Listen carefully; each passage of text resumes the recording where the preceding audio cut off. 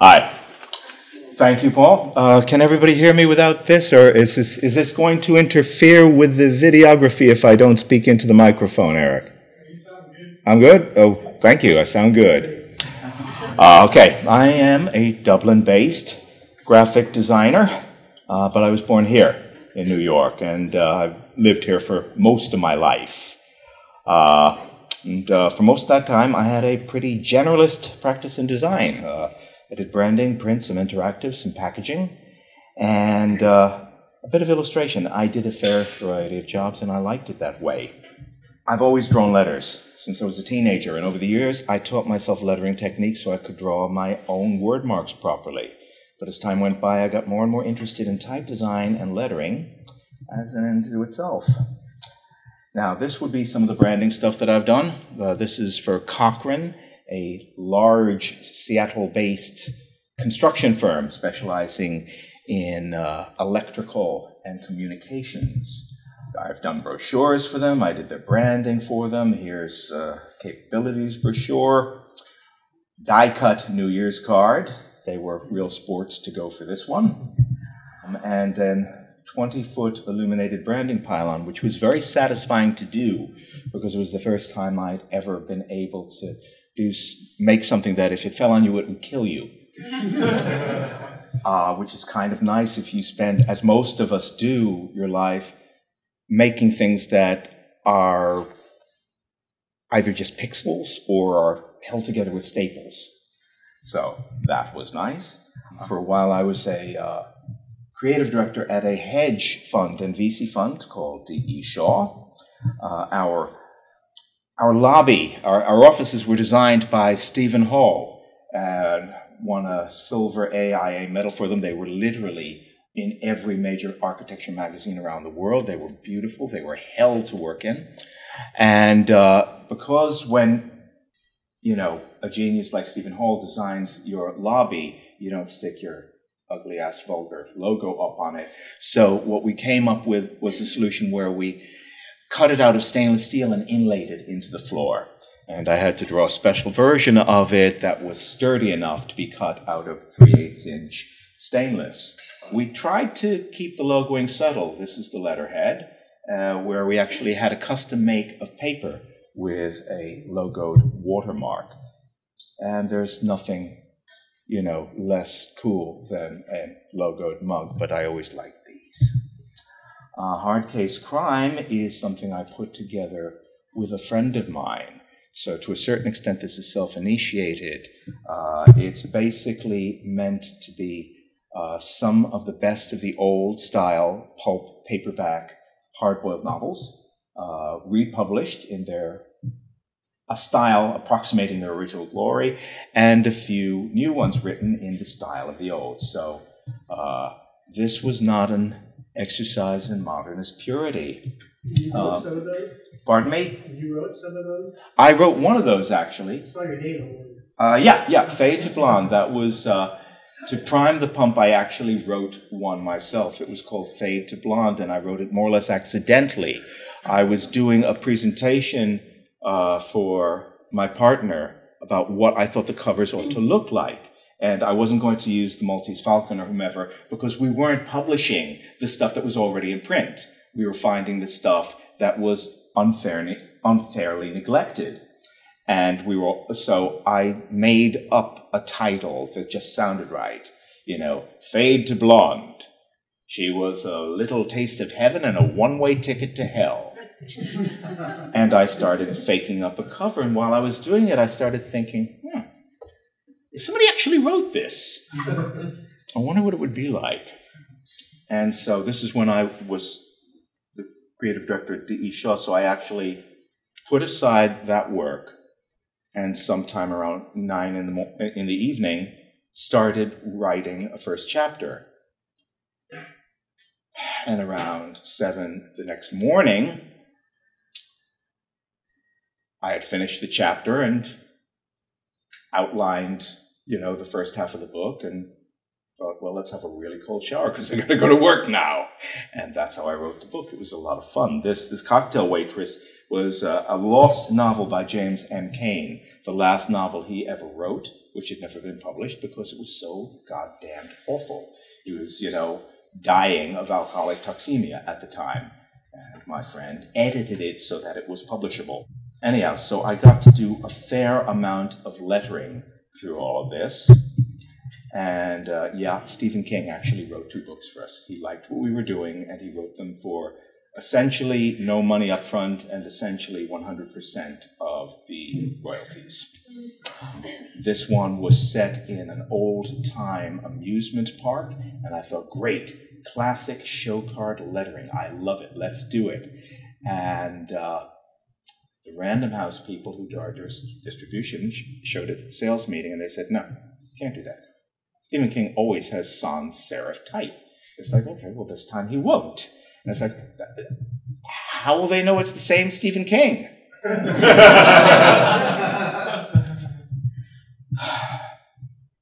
still like lettering.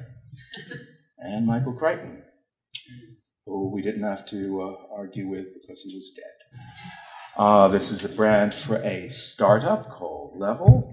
I designed the UI for them, which I still can't show because of the NDA, because they haven't launched. And until they launch, I can't show anything but the title page, the homepage of the website I did for them. This is for women, but eventually for men, so that they would be able to track some of their own biomarkers if they were interested in getting pregnant. And there's a business card and the branding pattern, all of which come from the hash marks in the logo, where the V forms a pointer. FAO Schwarz was the last job I ever had. I was creative director there. I streamlined the logo a bit. We created a stripe that was meant to be the branding pattern, because there were too many different constituencies and too many different markets for us to pick just one color and try to own it. But stripes can be fine, stripes can be bold, stripes can be, color on color, they can be day glow. You can do a lot with stripes. This is the gift wrap we designed. I wasn't at this photo shoot.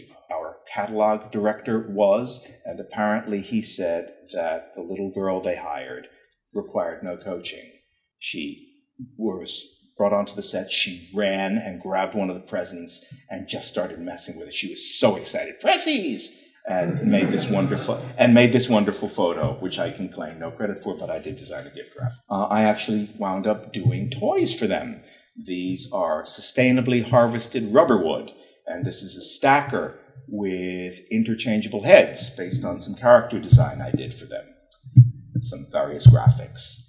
And like I said, eventually I got more seriously into type design. Spinoza is the first typeface I ever published with the late lamented font.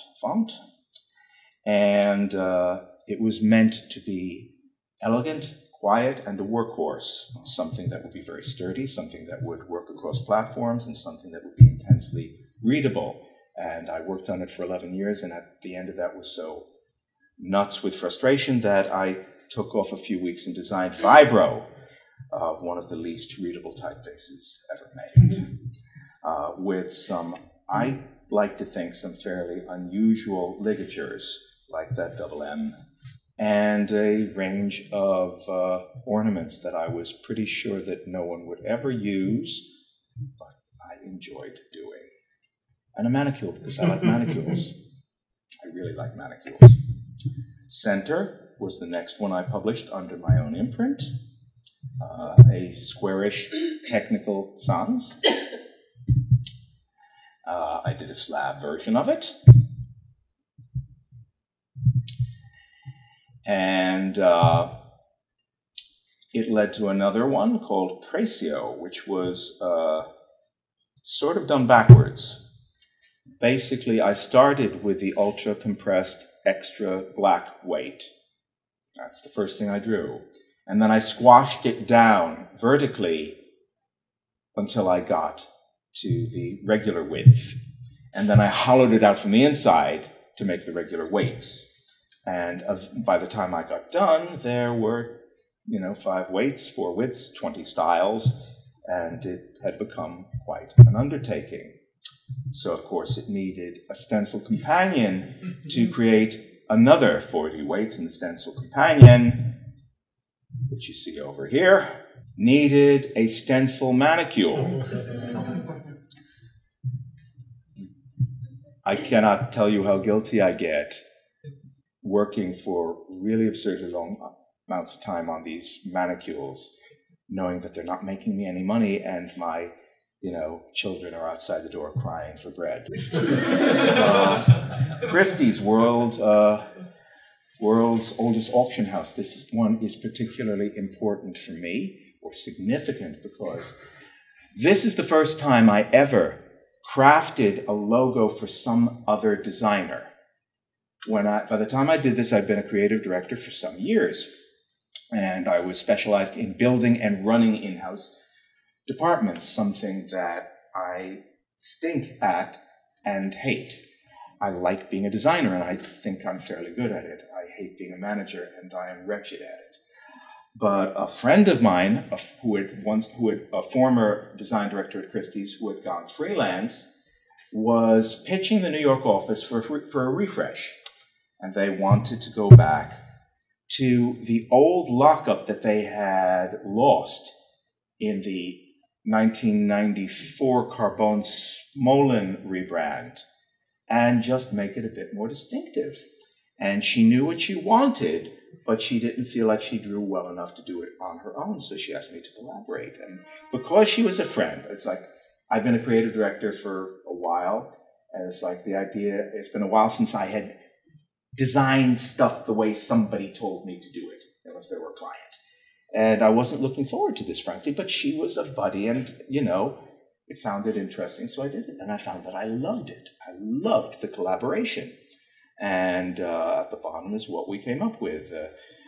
James Christie, the founder, needed to be readable as a portrait. You needed to recognize his face at 1/4 of an inch across on the business cards. The foundation date needed to work in 3.5 type. And the Christies needed to be the Christies. She sent me to St. Paul's Chapel in Lower Manhattan, where George Washington went to church on Sundays, and said, would you look at that memorial wall? Because the carved letters there are the feeling I want, the mood I want. And look out for that Prada R that they have. And I would never have thought of any of that, but it really worked. There's a close-up of the man himself and his cornrows, the bag that was never produced, and the cards that were never produced, because once the New York office saw this, they loved it, sent it to London for the final buy-in, and it got shot down. And we were never paid. Around this time, I met Kirsten. She was a fashion designer from Dublin who'd come to New York after a few years of running her own label to get experience in a major fashion city. And I must have been more persuasive than I usually am, because she stayed 10 years. And after we'd been married a while, a couple of things happened. We had a baby, and the economy collapsed. One right after the other. So, it was the worst downturn in 75 years. FAO, where I was creative director, was sold to a competitor, and everyone from the CEO on down hit the streets. And Ben was 3 months old, and nobody was returning my calls, and nobody was returning my emails, including people whom I thought of as sort of professionally friends. I had been laid off, and nobody wanted to catch it from me. So, I very quickly learned that there were no shortage of middle-aged creative directors in New York, and I learned something else.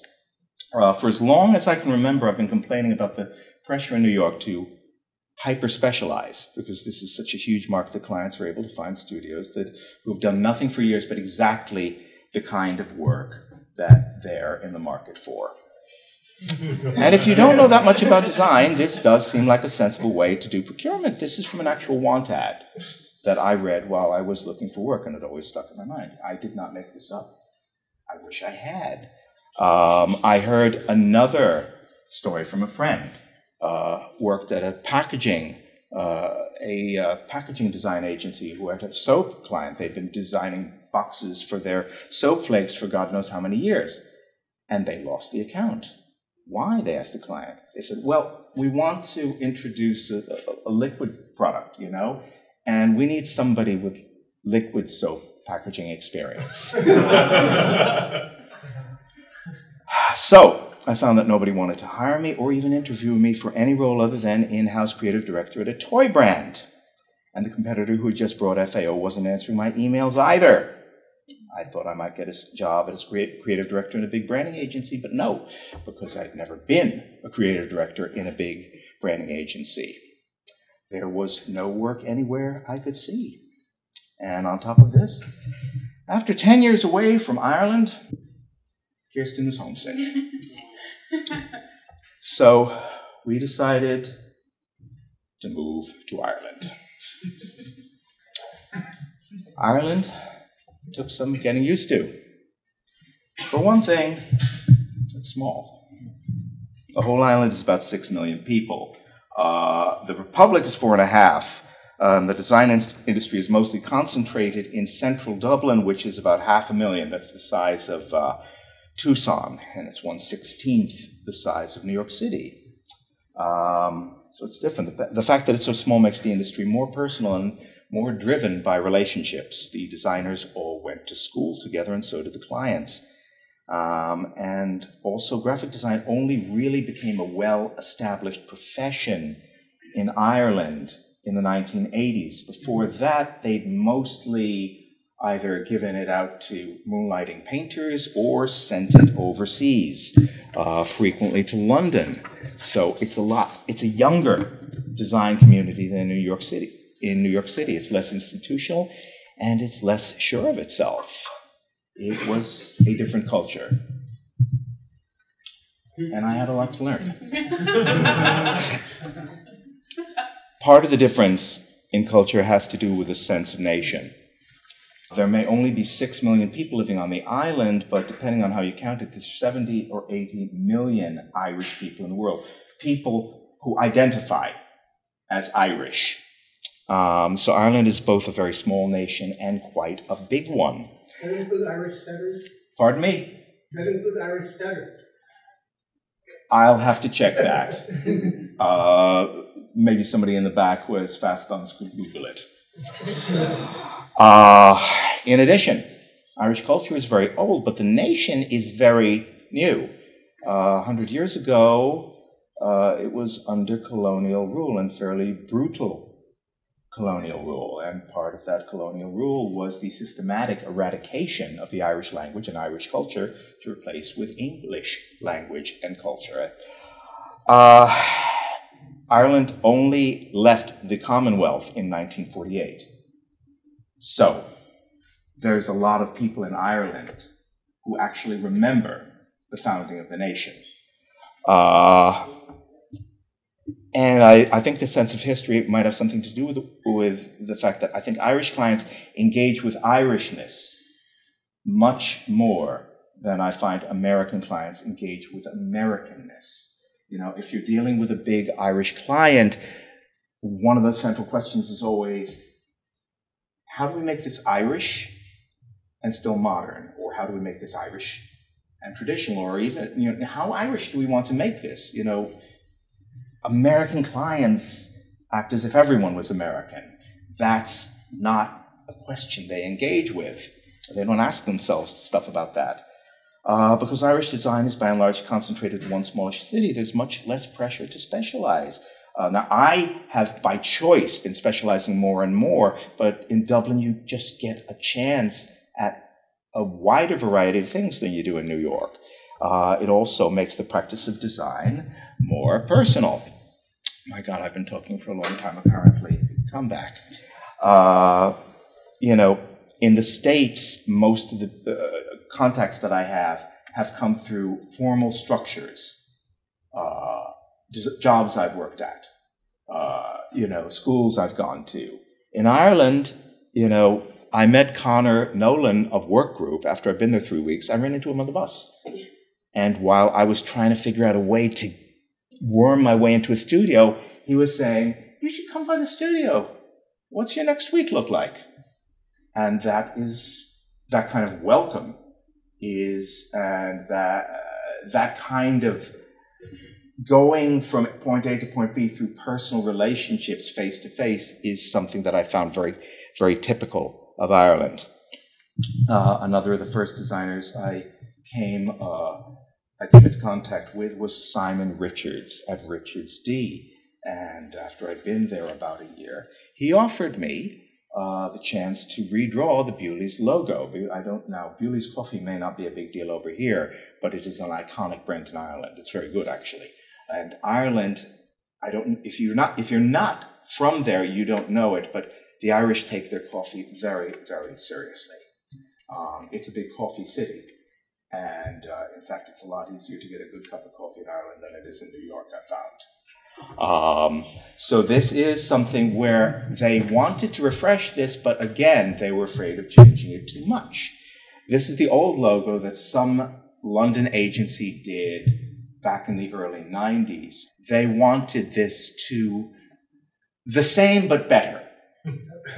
And in particular, they really wanted this to be something that did well small and did well on screen. Because increasingly they were moving into not just selling coffee and not just running a handful of cafes, but B2B solutions where they set up coffee operations for other brands and run them. And that's where the serious money is. So it was an interesting challenge to take the fairly wretched drawing of the top one and regularize it, make it sturdier without losing the character of it, and also get it to where it was readable at very small sizes. This is an enlargement of their Twitter icon. It is 71 pixels across, and it still reads, and I have to say I'm very proud of that. We couldn't do anything for the 1840, but, you know. Still. Here's some packaging. Again, I was brought in as a hired hand to work over the logo. The packaging is theirs. The branding system is theirs. They are the one who, put this logo on this coffee cup. Much too big, but nobody asked me. Here's another bit of engaging with Irishness. The Book of Kells, which is, one of the, it's like, it would be for Ireland what the Liberty Bell, or the original Declaration of Independence, is for the United States. It's also a huge moneymaker for Trinity College, where it is housed. They wanted to update it. It has a pretty awful logo that, again, was designed somewhere in London some time ago. Zero G, who does a lot of government work, brought me in and showed me what you see on the top. That wasn't the logo. That was a placeholder logo. They had sold in the concept of a relatively lightweight sans serif. Okay, they had sold in the concept of something that wasn't going to be diddly-eye, but they wanted to give it a slight Irish lilt, and they knew that it was very much a letter-focused thing, and they wanted a specialist to do it. So we had a great time. I mean, they and I worked back and forth until we came up with what you see at the bottom, and here it is on the video display wall in the entrance. And something like this, can you make it a little bit Irish, but still modern? That's one of the biggest requests that I get. Here's another one. There used to be 160, I think, distilleries in Ireland, and during the course of the late 19th to early 20th century, through consolidation and through the bigger ones elbowing the other ones aside, it came down to something like 4. And now Diageo, who make Guinness, run everything. Recently, there's been an upsurge of people who basically buy the names and the rights to old distilleries and relaunch them. And they also, of course, have to buy stock. They may build a new distillery, but you can't, start up the whiskey machine and have drinkable whiskey at the end of it. So they need to buy whiskey from somebody as well. Matt Darcy's ran a distillery up by what is currently the border between the north and the south, And what we had was this drawing of the bottle. And I was actually first brought in to work on the type, but then asked to do packaging treatments. So, first thing I did was I started with the bottle, the shape of the bottle, which is very unusual, not like anything you've seen on a shelf before. And I wanted to see how simple could we make it. Everybody said iconic, iconic. I tried to make something which, even if you could barely see, you would know was a bottle of Matt Darcy's. I knew that there was some market for the Victoriana, so that would have been just a public domain Victorian gentleman or Edwardian gentleman. We don't actually know what Matt Darcy looked like. Here's another one where I thought, well, I'll explore some other bottles. And all the time I was looking for something that would be a stick in the ground for the premium product, and then that could be sort of brought down to earth for the stuff on supermarket shelves. And what I was basically told was, nah, you did it wrong. This is basically going to be a supermarket shelf product, mostly aimed at Americans who don't know much about Irish whiskey. And this, if there's a premium product, it'll be a loss leader to make people feel better about the supermarket shelf product that makes the money. So I got the brief completely wrong, and all of this was discarded. Here, by the way, is my quick refresh of the old, this is actually above the gate of the distillery, the harp and the crown and the, shamrocks and the ribbons and the rest of it and the crown. Because at that point, the association with English royalty wasn't quite as toxic as it would later be. So anyhow, I can show you this now because it's all been rejected. And it's over a year now, and they are still trying to find, with different designers, the right form for their bottle. Here's something entirely else. My friend Paul Guinan, a very fine young designer, has a side hustle, which he calls Sunday Books, and sundaybooks.ie. He probably doesn't have a lot of American customers, but he is well worth looking into. He just always wanted a bookstore, and so this is about design books and magazines that otherwise it would be difficult to find in Ireland. He had, at the top, the top is what he launched with, and he wanted something with Scotch modern roots. And so he went with Miller, pretty much straight out of the can, because it's got Scotch roots, and it's, like everything that Carter draws, it's really well drawn. But he realized it winds up looking very generic. It winds up looking like it's set in Georgia. It looks like a skinny default font. So he talked to me, and we started looking into other forms. The brief here was reference librarian who DJs on the weekends. And this is the website that he designed himself. And there's the logo, and as you can see, he's doing some business because he's selling some of this stuff out. And like I said, Sunday Books.ie, it's worth looking into, and I'm not getting a percentage. Carl Scarpa does not sound like an Irish legacy brand, and it only goes back to 1974, but actually it is. This is actually the cousin of the famous Italian architect, Carlo Scarpa, who wanted to be a bootmaker. And for some reason, he thought that Dublin was the place to do that. So he moved to Dublin and opened up a shoe store, and was for a while a very hot brand, and then sort of settled into a brand for people who have women who have sensible tastes and who don't want their feet to hurt. And in fact, the stuff is very well made, but not necessarily always the most stylish. So they asked Catalyst DNA to help refresh the brand. And Catalyst asked me to step in and try to lead that project. That's the old mark on the top, which they really, we proposed other things to them, but they didn't want to move too far from that. And that is that on the bottom. Once again, we wanted it to be more readable, especially at small sizes. I'm big on readability at small sizes because I think in most cases you should be logoing less and smaller.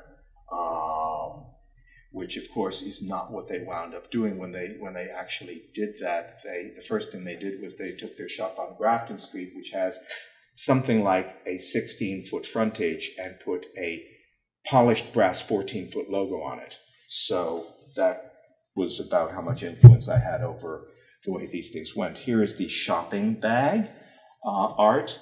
Again, I'm showing the art here because I'm still waiting for them to produce the shopping bags. The blue and gray colorways we worked out together.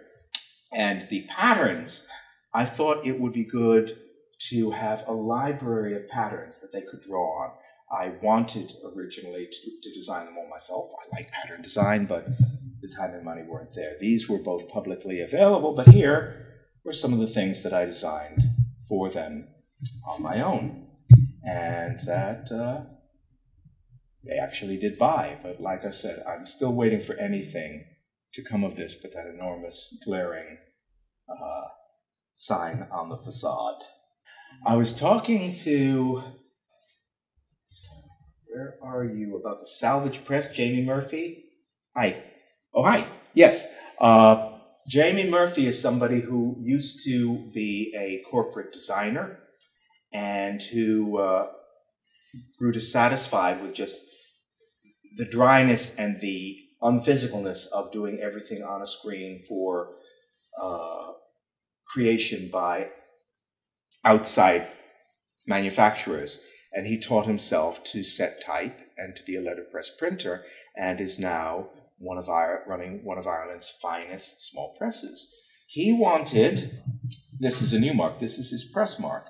He wanted something that he could put quite small, quite discreet on the colophon page of his books.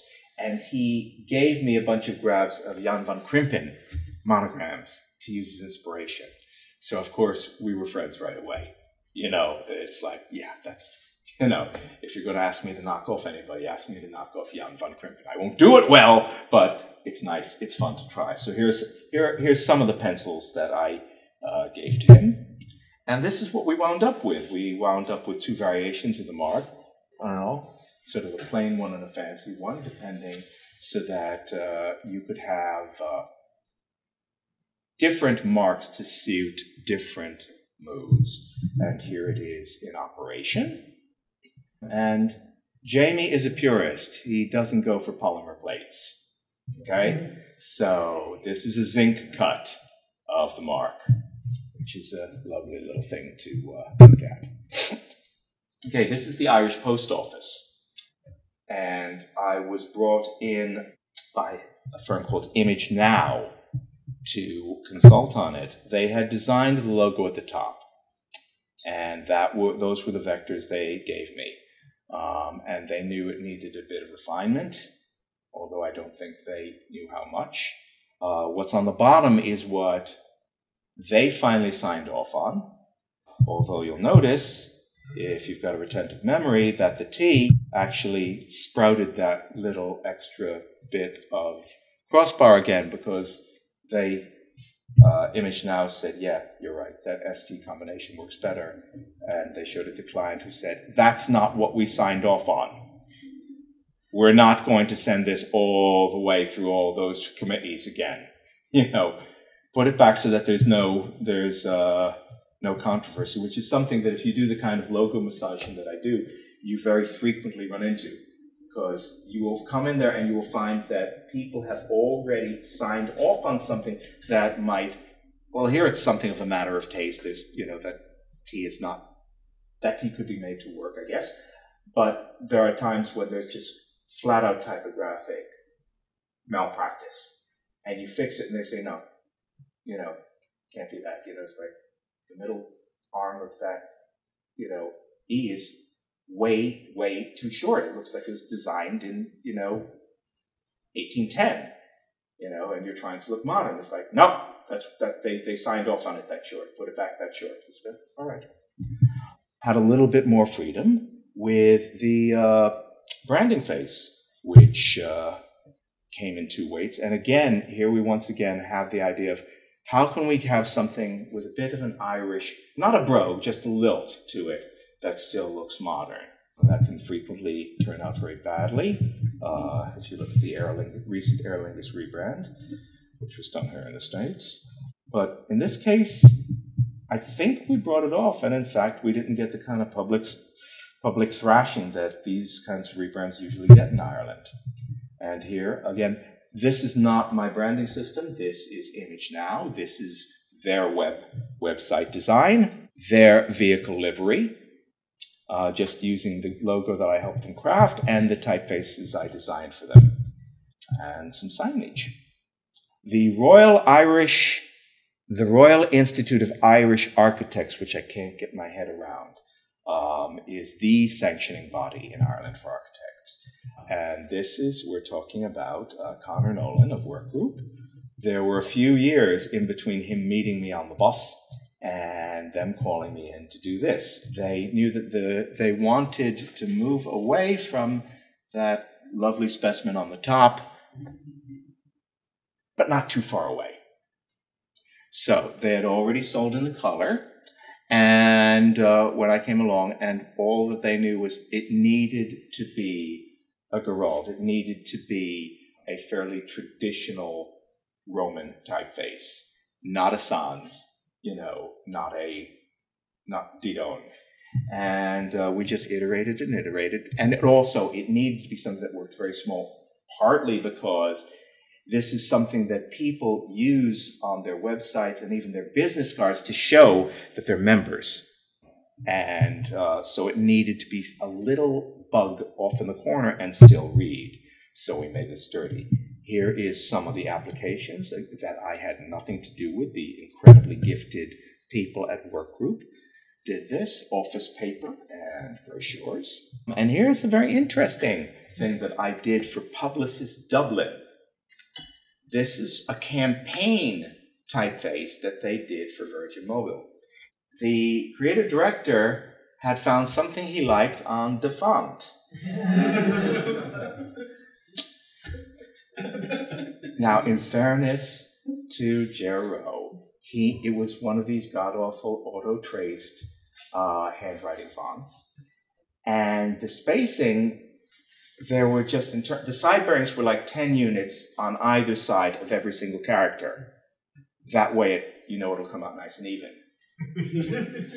Anyhow, in fairness, I thought, okay, big deep breath. You need to learn the facts of life, but actually he was way ahead of me. He knew that it was garbage. And he had already contacted the designer, if you want to call it that, licensed it from him properly, and got permission for them to completely redraw it. All right, fine. So, could I redraw it, and could I do it really, really fast? So I did. And it's sort of a challenge that I wound up quite enjoying, taking this god-awful auto-traced font. There's not a single vector that I was able to use. It's a complete redraw. But in a way, it's great because you could see right away. They gave you a swipe that had exactly the personality, exactly the weight they wanted. And so I was able to move very fast through this because I didn't have to say, I'm a little more like this, a little bit less like that. I knew I could just redraw these things. There was no money for alternates, but it's not quite as important when it's only being used for headlines, although they used free quite a bit. Every time I see those two E's, I die a little inside. Anyhow, there you go. It's, once again, this is an ad that they did. Didn't have anything to do with the ad. I don't have that on my conscience. But it's actually cool to work in an aesthetic that you yourself would never choose and see how well can I bring this off? How deeply can I get into this? And they're really lovely people to work with. Hey, here, Arnott's, which is the very old and storied Dublin department store. Here's a different approach. Zero G, the same people I worked with on Book of Kells, brought me in. But here, it wasn't to collaborate in the sense of, pushing a sheet of tracing paper back and forth across the desk. They called me in and said, Jason, got a hunty called and said, we've got a mark. We've sold it in. It's 90% there. We need you to take it the rest of the way.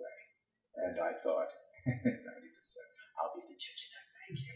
And then he showed it to me, and I thought, like, oh, 90% there. So here, this is a very subtle polishing job, because it was 90% there. They'd made the aesthetic decisions. I thought they were great aesthetic decisions. I bought into them wholeheartedly, and it's just sort of like, how can I do what you're trying to do a little bit better than you've got the skills to do it? And here's the bag, which is, you see God knows how many of these on the streets of Dublin, and it makes a very nice impression. It's just a nice job. So, I mean, even within the same firm, there are all different levels of collaboration. Everything from, you know, can you design this for us? You know, here's the brief.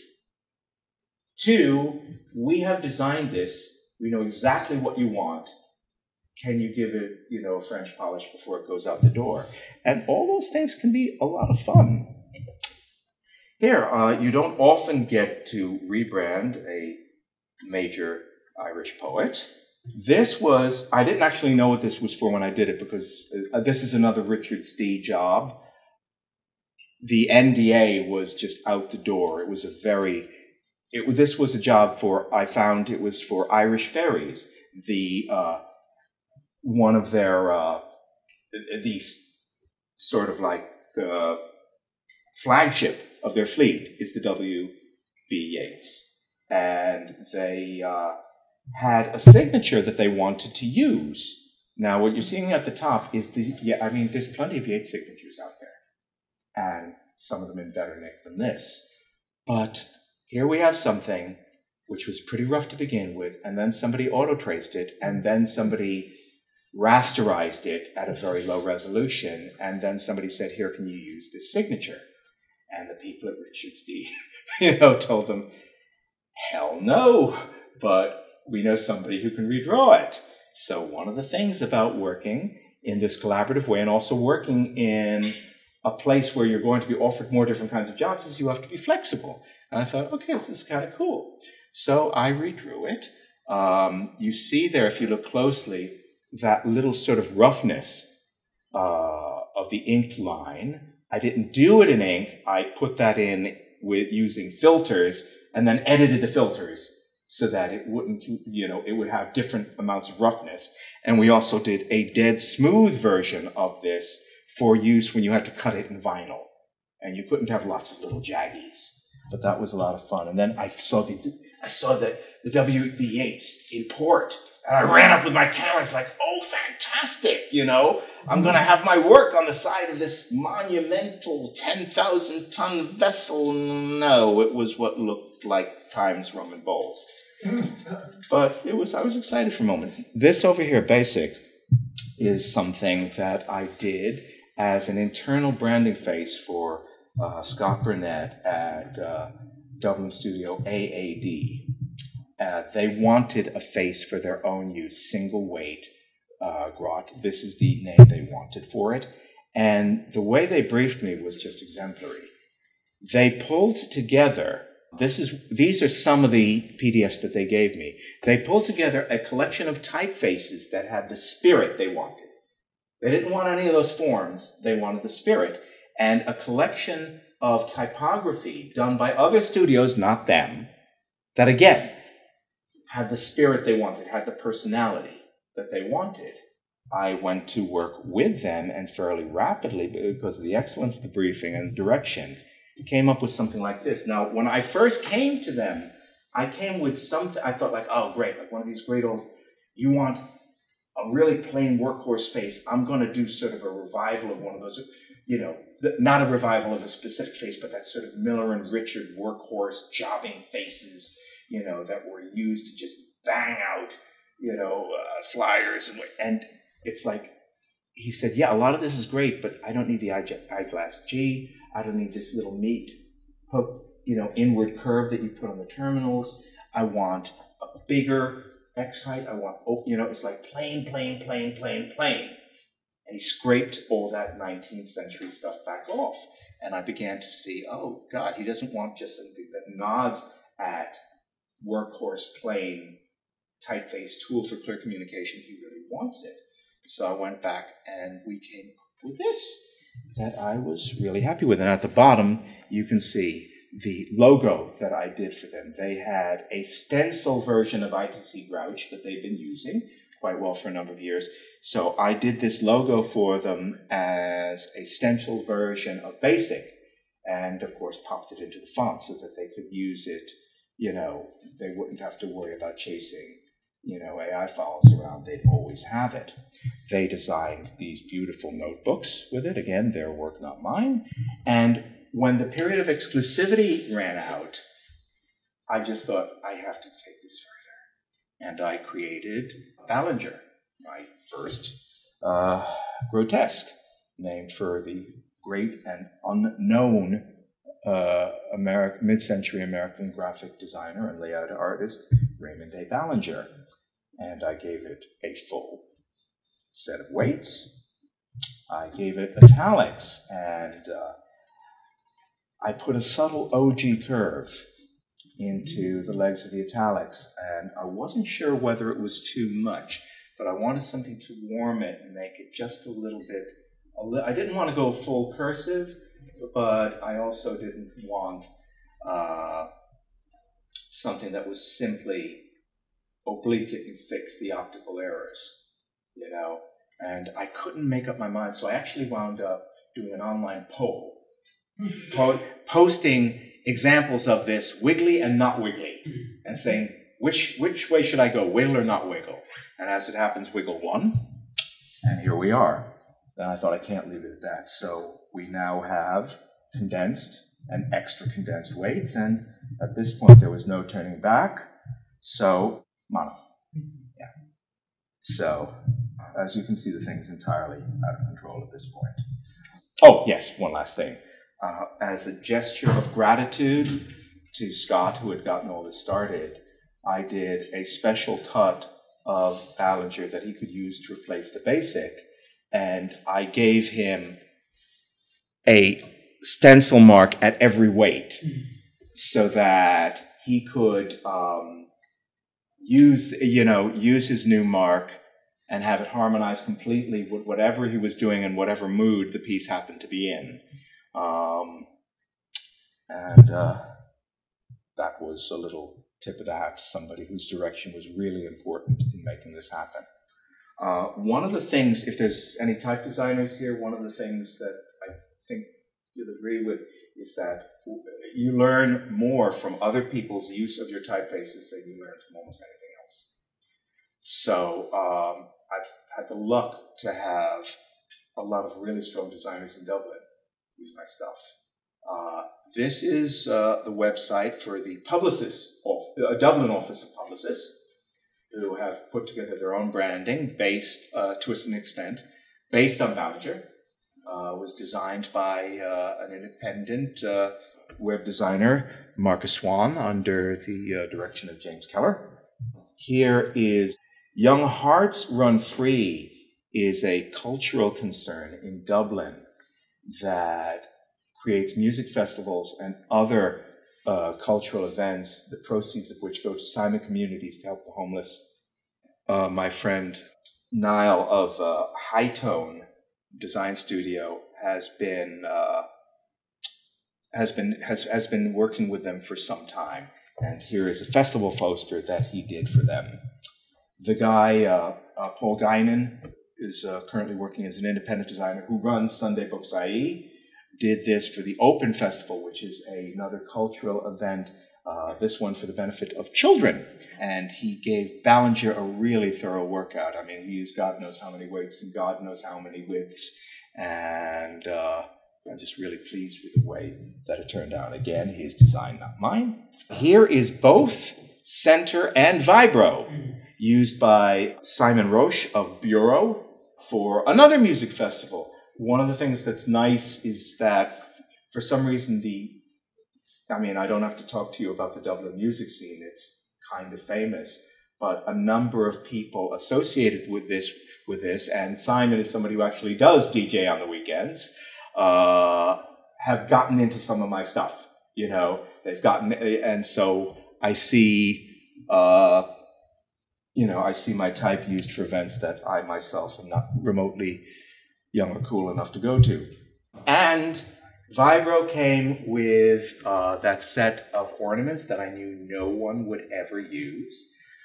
Well, Connor and David, a work group, I no sooner made this available than they did a branding and interior graphics job for a coffee shop called 5 Points, where they used these things, not only used these things, but used them a yard high, which was great to see. They didn't use the devil face or the skull, but you can't have everything. This is Precio. Detail Design Studio did a huge environmental graphics package for the new headquarters of, Brent Thornton, okay, the consulting firm. And it's like Precio in, computer cut MDF and in paint, in vinyl, in silkscreen, all over the building. And it's a kind of a nice thing. I do a visiting lecturer job at IADT, one of the wonderful design schools in Dunleary, and this was a branding for the student show done by Shauna Buckley, a designer who, even as an undergraduate, was one half of the very fine design firm It's Okay. She used this with the blobby rainbow colors for the website and for the branding for the student design show. What happened is when they had some of these things left over, and a fashion student at IADT, what is her name? Sorry. I'll have it in a moment. I do want. And I've lost it. Actually made a dress out of cut-up posters from the show. I'll find that later. Elizabeth Freeney. Well, the Dublin-based designer who did this was me at Signal for my, construction firm using Precio, my construction firm client. Here is Precio stencil from Niall McCormick again at High Tone for another gig poster. And yet another gig poster by Aidan Moore of Unthink, although he was working as an independent for an event at the Bernard Shaw. Here's Spinoza being used by Claire Bell at DIT, one of the 3 very fine design schools. And Simon Sweeney, who is the other half of It's Okay and Shauna Buckley's partner in Art and Life, designed this album cover with Spinoza while he was at work group working with Connor Nolan. So it is a small world there. At Post, we have a series of posters designed to promote Signal's own releases, designed by Sean Mungy and Mike Simpson there. And again, I gave them the faces and let them run. And this is what they came up with. Then the work is still ongoing. This is a branding face I'm doing for an Irish newspaper. And because it hasn't gone public yet, I can't tell you the name, but I have to tell you what a pleasure it is to be asked to draw a serif face every now and again. And here we have a work in progress, and this is through CI Studio, Mel O'Rourke at CI Studio. And here we have a branding face for a government client that I'm doing with Rocky Grinnell at Design Works. And again, I can't tell you which agency this is either, but there are 2 ways. So it's legit. And this is an interesting collaboration that is maybe a little bit too Irish to be believed. James Delaney is a very fine young graphic designer, web dev, and speculative designer. And he is a bit of is there a speculative designer in the house? Is there people looking at each other and smiling? This is a kinetic sculpture, a computer-driven kinetic light sculpture that he has been making for the last year. And here is a picture of it. It doesn't work quite yet, that he posted on social. And we were together at Dice Bar one evening, when he said, I was thinking that this thing might even be able to spell out messages, but, that would probably be too difficult, to have it create letters. And no, I said, not at all. And I dipped my finger in my Guinness, because, of course, we were both drinking Guinness, and I sketched out a hexagonal grid on the bar and started forming letters over it. And he snapped it with his phone so that he'd have it for future reference. And he said, what would you charge for doing this? And I said, next round's yours. And here is the typeface. It's not a miracle of readability, but it does work with the hex grid, and it is true to the spirit of the beer smeared over the bar. And he's still working on this because, he's teaching himself electrical engineering as he goes, basically.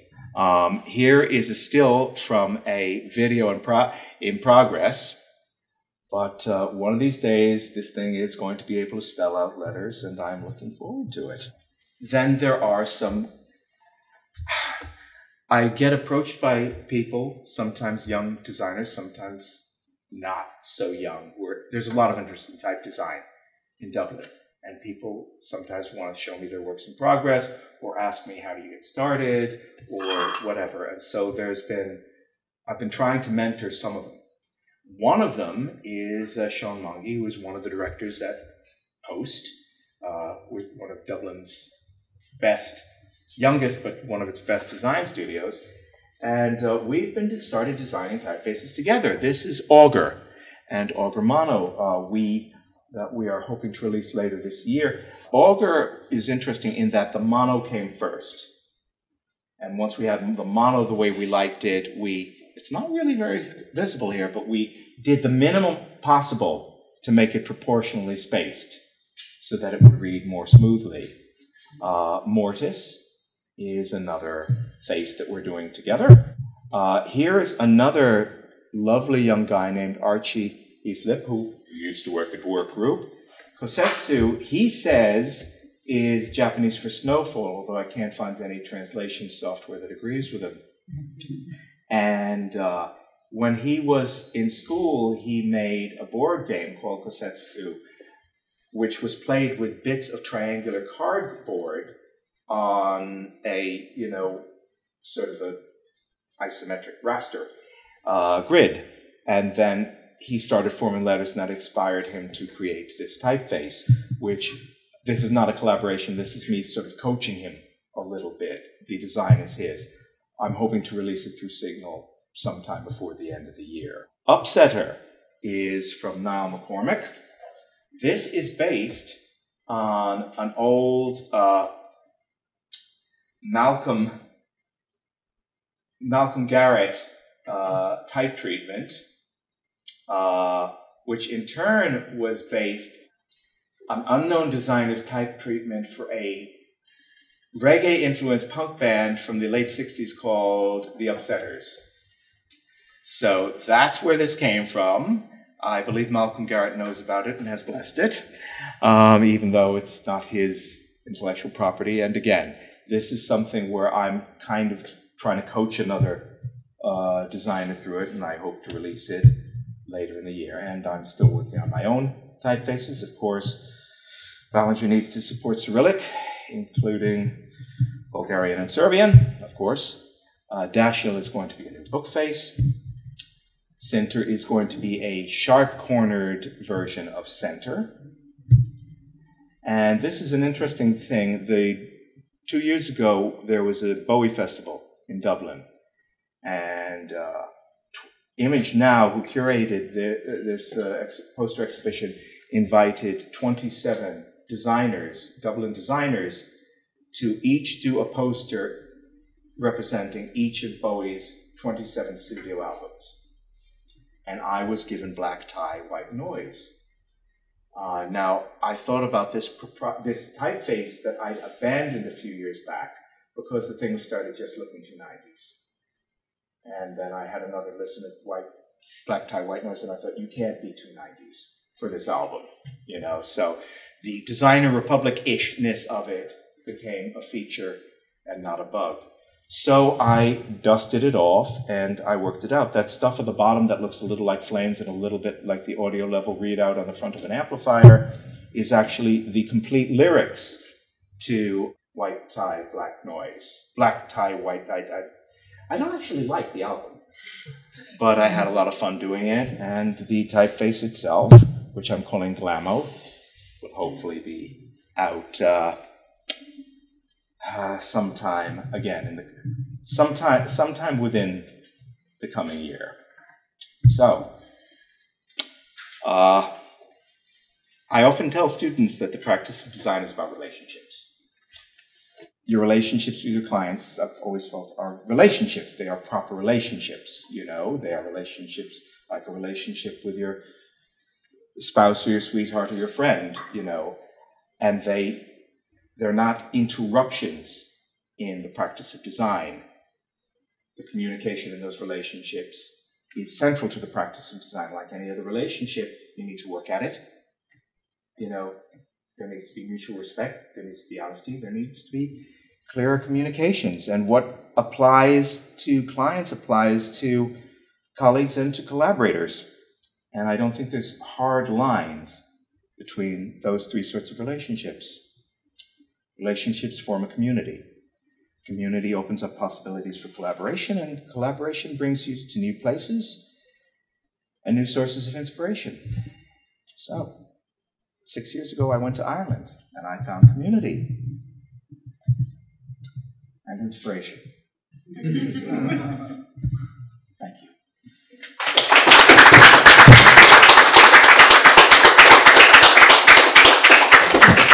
And thank you for your patience. That ran longer than I expected it to. Are we getting kicked out? Yeah, or any questions?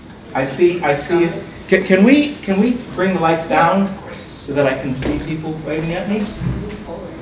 Okay. Hi. Hi. I just have a question.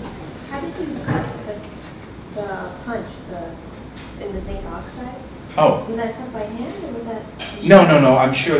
Okay. First of all, I don't do that kind of work. Okay. Yeah. But and that was not CNC cutting. Mm-hmm. That was, I'm fairly sure, old school acid bath. You know, where they coat the surface so that you put it, coat the image of the letter, put it in an acid bath, and let the rest of it get eaten away, and then you do a little bit of final polishing. But like I said, I don't actually know how that stuff is done. I'm not a letterpress printer. Okay? Yeah? So you talked a lot about like splitting this difference between like, oh, we like something, but we want a little bit more Irish. But and you said that like Ireland's like pretty like new, at least as a country. So how did you find, or like what were your shorthands to finding ways to like put that flavor into it? I saw that you had lots of like vertical stems having a little bit more motion in them necessarily, but like how did you go about it? Because sometimes like the Irish like idea can be like a stereotype of a stereotype on itself. Yeah, exactly. You don't want pub sign lettering. You don't want diddly-eye. Unless you want it. And unless it's pub sign. Even for a pub sign. In point of fact, if you see Irish pub sign lettering on a pub, you know it's a shit pub. You know that it's for tourists. You know, because all of the pubs that have got real old signs on them are going to be more English looking, because that's just the way lettering looked back then. And when you see that sort of unsealed stuff on a pub, that means somebody's going for the tourist trade, somebody's idea of Irishness for a non-Irish audience. Yeah, there are certain shortcuts, and everybody uses them, and it's kind of tiresome. There's, the bow-legged capital A. There's giving a little bit of camber to stems. The thing is about, if you try to adapt insular forms, it's very difficult to make them modern, and it's very difficult to make them readable, because insular forms, they're just dominated by all these circles and half circles and so forth. They're incredibly wide, like the Book of Kells, much of which was apparently not done by Irish monks. Much of it was done by English monks, and like, there are so many different hands in it. It was farmed out. It's such a vast work. It was farmed out to a lot of different places over a number of years. So yeah, there's a certain feeling amongst a lot of clients that if you make something funny looking enough, it'll be Irish. And it's hard to get around not falling back on the same kinds of tropes and moves over and over again. So if I'm hoping that this will continue as the Irish get more used to. Right now, commissioning type is something that is a very new sort of a concept over there. It's not like they never heard of it, it's just they don't do it. Yeah, Irish culture is a lot of it, this sort of cliched, stereotypical expression, I share its ground. It's a stoic culture in many ways. You're not supposed to fuss over trifles, which makes it tough for somebody like me who fusses over trifles professionally. If you're not going to fuss over trifles, if you're going to say, sure, it's good enough, what do you want with somebody like me? Use it full font.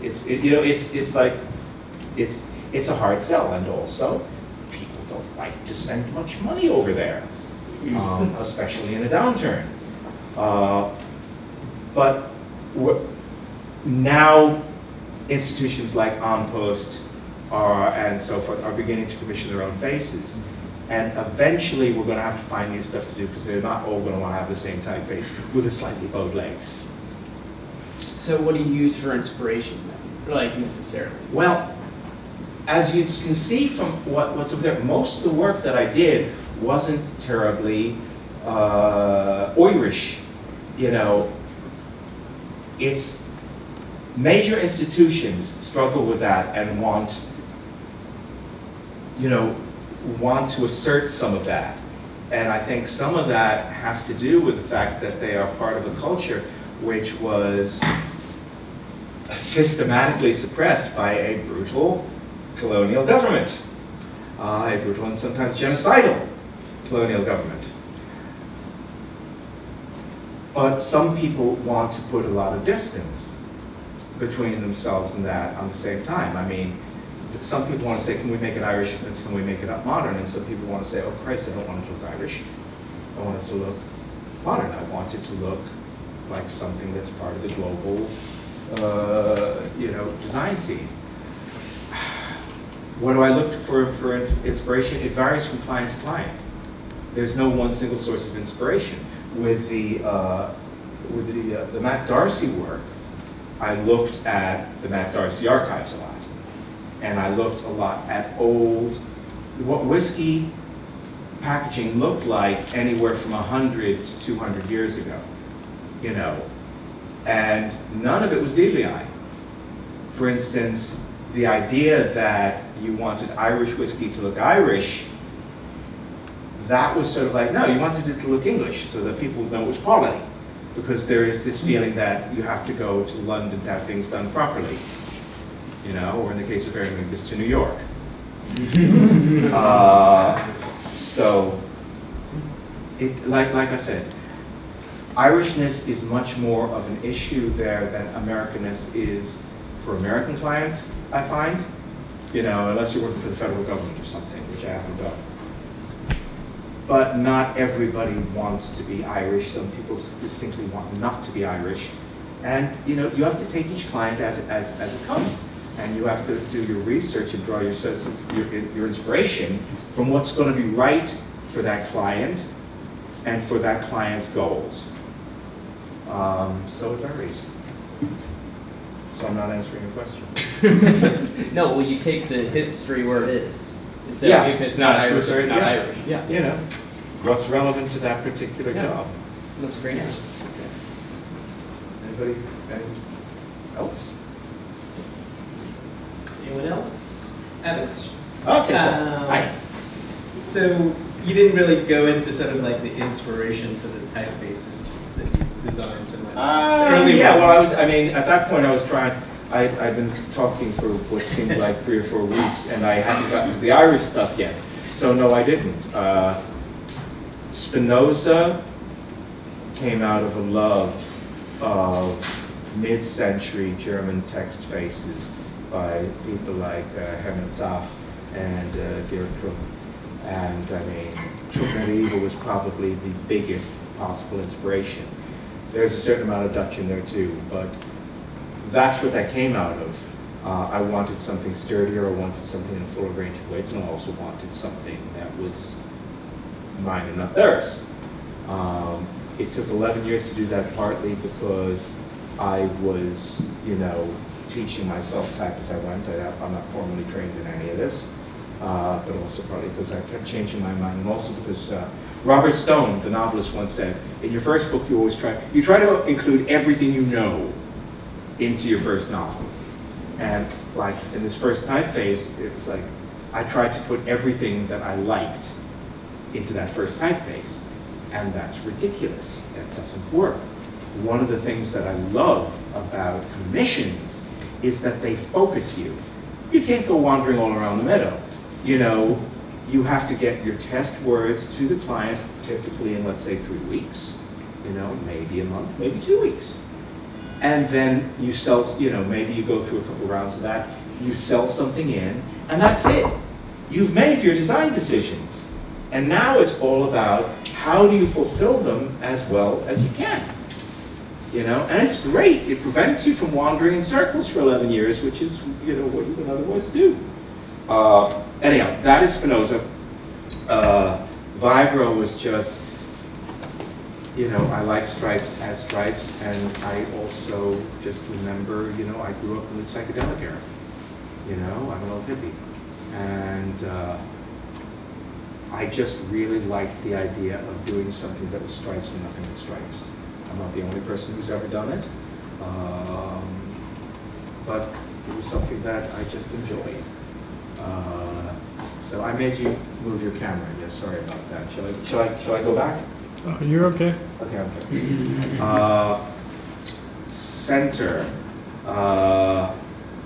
Probably my least favorite effort so far, and I think it had to do with me. I originally wanted to do something like a microgramma Eurostile for the dawn of the 21st century, something which would reference concepts of modernity. It was meant to be a little bit retro-futuristic, but also I had an eye on the market and what I thought. And I mean, you have to do that. You can't spend, I mean, for something like Vibro, I did it because I goddamn well felt like doing it. And if somebody wanted to license it, fine. But if you're going to do a big family, you have your own family to think about. And you cannot actually do a retail job on spec unless you have some faint idea that eventually it will feed that family for, you know, the equivalent of the length of time it took you to design it. So I probably was looking over my shoulder too much with that, and I'm not entirely through with the way it came out. But Center, the sharp version, again, I did a lot of that before anyone in Ireland used it. And then Post, who wound up working with me on a job that I didn't show here, you can't show everything. I said, well, Center was part of the branding. And I said, well, what do you think of it? And, you know, trying to get an Irish person to say something, you know, it's sort of like, you know, you have to pull it out with a tractor. It's very interesting being a New York Jew married to an Irish woman, because Irish people, they're great talkers, but they'll never tell you what's on their mind. And, you know, New York Jews, we're the whiniest people in history. So, I mean, there's a bit of a culture clash there. I finally got them to say, well, the rounded corners make it look kind of dated, and, you know, you have a spurless G. Could we have a spur on that again? And like, they made a couple of efforts. So I said, okay, let me stick a spur on those things that you think would be better with a spur. You may be right. And let me sharpen up the corners. And I slammed through it in a week. You know, less than. I had other things going on too. I was like, God damn, this is a big improvement. So I think when I have Center finally out in the world, I'm going to switch from Center to Center for my own branding phase. God, what else? Ballinger. I did talk about Ballinger, and that was a conversation about the great old workhorse grotesques, and that's how it came. And that brings us mostly up to date. Yeah. Great. Thank you. Okay, I think. Oh, yes. No. I think it was sharing all the identity, all the typographic identity work is amazing. Thank you. I like to ask advice about briefs from clients. For example, some clients, they know exactly what they want. They're like, oh, this work you done 2 years ago, it's very success. You should make that magic just happen again. Yeah. And then some clients, they say, oh, they don't really know what they want. So like, be famous. As like their brief. Yeah. And then sort of like go back and forth. And then it's like, as a designer, do you have any like advice how to help clients define their It varies client to client. There's a few things that I do fairly reliably with both branding clients, and sometimes I wind up doing it with people who are commissioning faces. I say, I want three descriptors from you. You know, a maximum of 3. These are going to be, what do you want to convey here? And they have to be emotion words. You know, you can't say, you know, the largest and best established, you know, manufacturer of ball bearings in the Eastern Seaboard. It's like, no. Don't give me your business plan. Tell me trustworthy, or tell me exciting, or tell me, you know, venerable, or tell me, you know, edgy. Edgy's a tough one because, you know, you talk to middle-aged, and I say this is somebody who's already done being middle-aged. You talk to middle-aged designers and say, oh, edgy, I want something edgy, and it's like, well, no, actually you don't. I can tell you right now, anybody who asks for something edgy would shit if you gave them something edgy. What they mean is like early MTV is what they mean when they ask for something edgy. So anyhow, I say, I want these 3 words from you. And I'll also frequently say, who do you admire in your space? What are the brands you like and what do you like about them? And forget about your space. I want you to give me some brands you just like the look of, you know? And you can tease it out of that. Sometimes you have to sell people off, they know exactly what they want and it's terrible, you know? I try not to impose my taste on things, but you know, if they want to look modern and they think the way to do it is with gradients and spurless sanses, you have to have a little talk. And there's a lot of that going around because a lot of people, especially in Ireland, a lot of people in positions of authority are middle-aged guys and a few middle-aged women who had their ideas of modernity form when they were young. They formed their ideas of modernity around 1995 and they haven't updated them. And I have to explain what was modern then looks really dated now. It puts you in the company of all those people who would kind of like to look modern, but aren't. Because the people who are modern wouldn't dream of this stuff. So you have to go back and forth. But yeah, asking people to give examples of what they admire and making it 3 words. 2 or 3 words, not sentences. Now, I'm often given briefing documents from other branding studios, and it's like, oh my God, the list of things they think they're communicating with their little buggy and their 2 Pantone chips and their font is, you know, it's 3 pages, and it's just one business buzzword after the other. And you know that they're giving the same thing, you know, slightly updated to every client. You can't do that. You're not going to communicate 19 things. You're going to communicate 1, 2, maybe 3 things. Tell me what those 3 things should be. Is that responsive? Yeah. Okay, great. Is anybody else interested, or are you dying to go out and get a drink? Drink it is. Thank you. Thank you.